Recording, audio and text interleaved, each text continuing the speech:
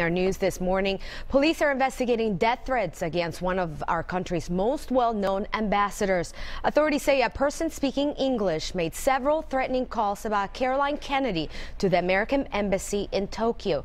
Reports of the threats against the daughter of late President John F. Kennedy surfaced just hours before First Lady Michelle Obama arrived in Japan this morning for her first visit to the country. 2 weeks ago, the U.S. ambassador to South Korea was stabbed multiple times in an attack, but he's now recovering from his injuries.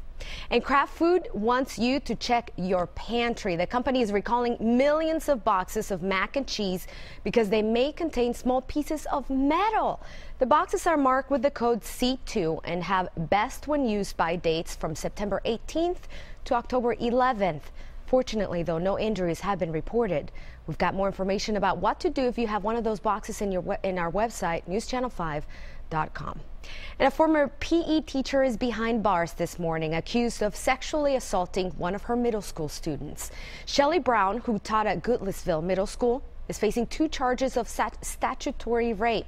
Police say she had sex with a 14-year-old boy who was in her class. She's been the center of an investigation since last October, when DCS alerted police after getting an anonymous tip. She was placed on administrative leave in October and has since been suspended. And legislation to create a school voucher program here in Tennessee is headed for a vote on the Senate floor. The measure was approved yesterday. The program would pay for a student's tuition at a qualifying private school.